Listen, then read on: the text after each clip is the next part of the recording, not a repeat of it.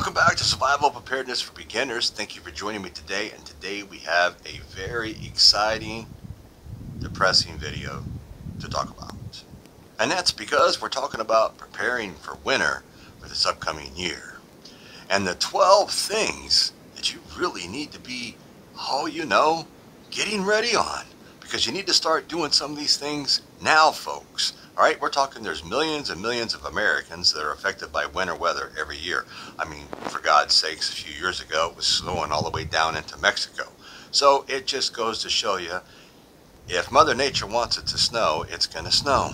The weather is going to change. Things are changing, but that's a whole different video. Today we're talking about how you need to be prepared, what you need to do, and some of the top 12 things, plus a bonus at the end, and to get you ready for what is, unfortunately, coming.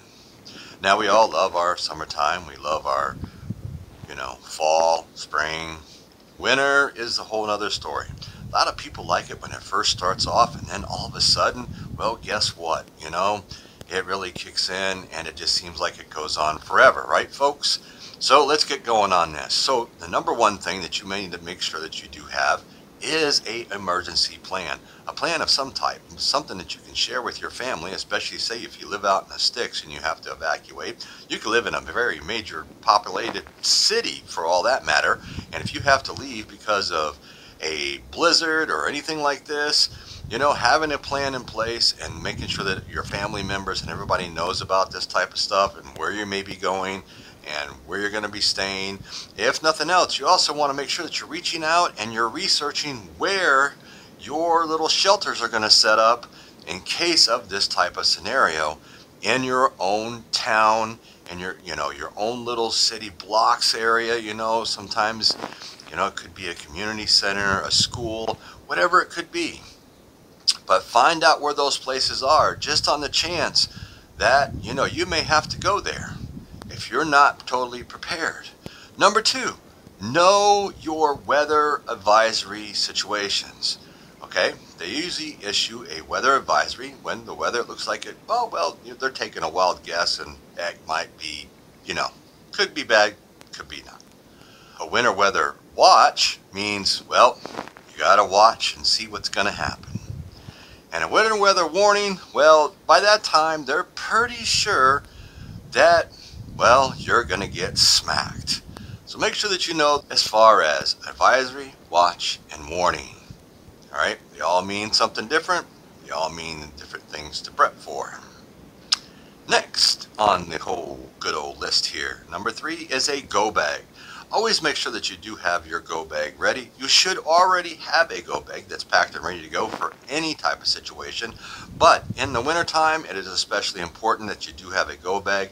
Make sure that you have like warm clothes in there. Maybe throw a sleeping bag, blankets, some water, snacks, anything else. You never know. You could get stranded on the roads and stuff. You need some way to stay warm. Now, one key point with that is if you do get stranded out on the road, and you are running your car, every once in a while you have to get out and make sure that your tailpipe is cleaned out and is venting properly, folks, because if you do not do that, the carbon monoxide will back up into your car. You won't even know it because you can't smell it, and you will die. So if you're going to ever get stranded somewhere and you're leaving your car run to stay warm because you didn't have a go bag or any type of supplies in your car, then you want to make sure you got to get out every so often and clean out that tailpipe area from the snow piling up or drifting or anything like this, and make sure that it is a safe situation. Number 4, winter coat. Make sure that you always have a good winter coat and you always have it with you. Whether you're wearing it or not, put it in the back seat. Make sure that you have it. Winter boots. Make sure that you're spending some good money on your winter boots to keep your feet warm. LL Bean and Sorels are 2 of the popular number 1 brands, so you may want to check into some of those, because this way here you can always keep your feet warm and dry. Number 6 is having a good pair of gloves. Make sure that you have some good gloves. Don't just buy those cheap little cotton gloves. They ain't going to do you any good in any type of survival type situation. If you got stuck, you got to dig, something like that, you need some good winter gloves to get you through. Number 7, make sure that you dress in layers.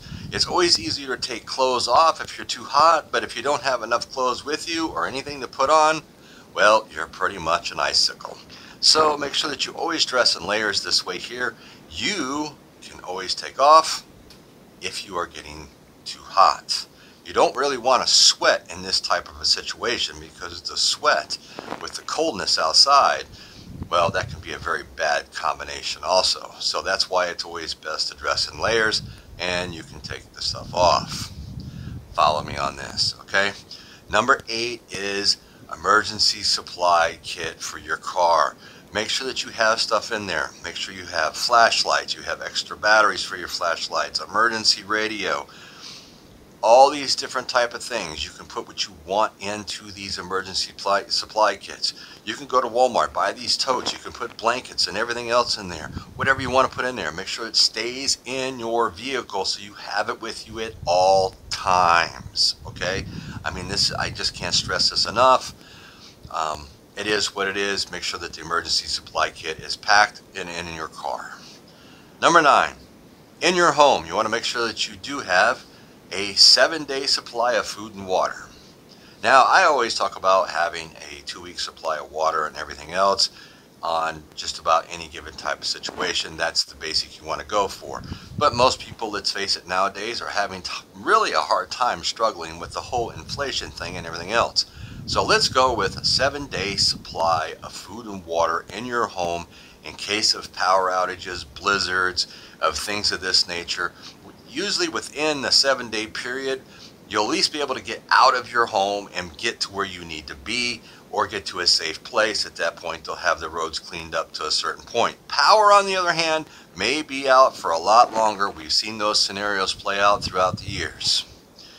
Number 10, always have your rock salt. Make sure you have sand and everything else either in your vehicle, in your home, in your garage. Put it by the front door, in the garage. Keep some in your car, because if you get stuck, it's always good to have a little sand, a little rock salt. The stuff is just golden. You may want to buy some of that stuff now if you can start to find it, and then you have it. You don't have to worry about other people buying it all up, because you well know how everything works. As soon as a snowstorm's coming in, guess what? You know, the stores are empty of everything. So buy it now, put it in the garage, and you'll have it for a very long time. Number 11. Number 11 is a good shovel and an ice scraper. Always make sure that you do have a good shovel. I would also say that you want to get a compact fold-up, like backpack shovel, to keep in your car in case you get stuck or something. You got something to dig with besides using your hands. And this way here, also in your home, make sure that you have a good shovel that you can clean out your walk paths and everything else, and do it safely. An ice scraper comes in really handy if there's ice on the windows. Do never throw hot water on your cold windows. That will shatter them. So you want to make sure that you do have a good ice scraper, and it always stays in your vehicle. Number 12. This is very important, folks, so pay attention. Winterize your car. Now, if you live in a cold climate, your car is done and your fluids and things are totally different than us people down here in warmer climates. Your antifreeze is different. Your windshield washer fluid is different. All this type of stuff. Some people change out their oils and run a different type of oil in the winter because it's so cold. You know, if you don't have a garage to put your car in, you know, when you first start up your car and stuff, you want to make sure that you just let it run for a good 5 minutes or so to let everything kind of warm up and get moving and everything else. You know, it's like when you get out of bed in the morning and it's 20 below, well, you know, you're a little stiff. So that's the same with your engine. Look at it that way.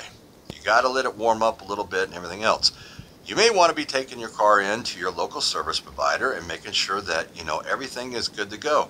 Your antifreeze test is fine. You might want to put in a new oil change at this point. Make sure you're checking your wipers. Make sure you have winter wipers. Make sure that you're checking the washer fluid, and make sure that it is also rated to 20 to 30 below zero or more, depending on your area. Another thing you want to make sure you're looking at with your winterizing your car, you may want to get snow tires or have your snow tires put on. Now, in some states, they do regulate when you can put snow tires on and when you can't. and everything else, how long you can run them. Some states don't. So check into that and see if that's something that maybe you can get done coming up here real soon, because in a lot of areas the snow has already started to fly, say out west in the mountains. So it's slowly working in.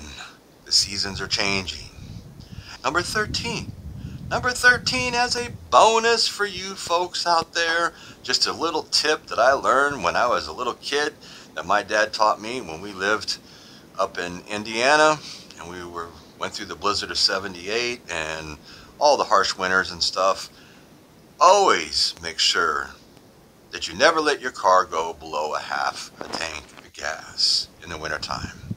For one, it doesn't freeze up. If you have a full tank of gas, your lines won't freeze. It's just the way the physics of it all works. Make sure that you do keep some dry gas with you, because you can pour the dry gas in there if you do get moisture in your tank, and that'll evaporate out any moisture that has got into your gas tank and is causing your vehicle to run really weird and this type of stuff. So always make sure that you keep at least a half a tank to a full tank. Never let it go below, because you never know when the storms are going to hit. We all know how weathermen forecast all these lovely snowstorms and stuff that we do get, and any type of storm for that matter of fact. So this way here, you are prepared no matter if they're right or if they're wrong. You have a full tank of gas in case something happened and you had to leave, and in a case of emergency or something, you have a full tank of gas in your vehicle to hopefully get you where you need to be and be safe with you and your family. So this has been Prepare Now for Winter. As much as nobody wants to hear it, as much as probably nobody really wants to think about it, now's the time to start thinking about it and planning for a lot of these different situations. If you do need to start picking up a lot of these different things, it's something that you really want to look at doing right now, because the inflation that is going on in this country, prices are on a weekly basis are just going up and up and up. So make sure that you do have what you need as far as anything for your vehicles, for your home, for your body, for whatever it may be. Plan now for the winter that is coming, because Lord only knows what it's going to be like, right? And the whole reason you are prepping is to be ahead of the game, not behind the game. You want to have one foot in front of the other as you're walking out the door, and you're nice and safe. Till next time, folks, y'all stay safe, thrive to survive, keep prepping. Get those snow shovels ready. You're going to need them. Catch you on the flip side.